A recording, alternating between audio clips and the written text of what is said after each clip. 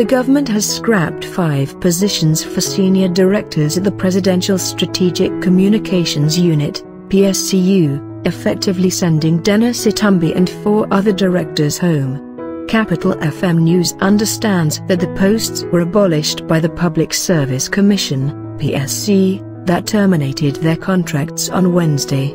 Itumbi was the senior director in charge of digital, innovation and diaspora communication at State House, but lately, he tweets more in defense of the Deputy President William Ruto.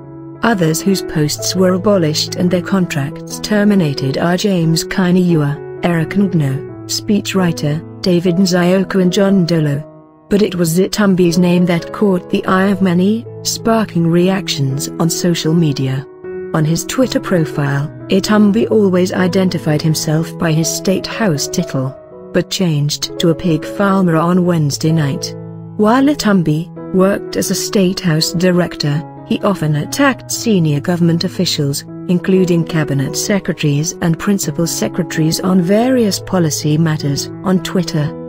He has been heavily critical of the Directorate of Criminal Investigations, DCI, and in particular, its director George Kinoti, accusing him of contradictions on various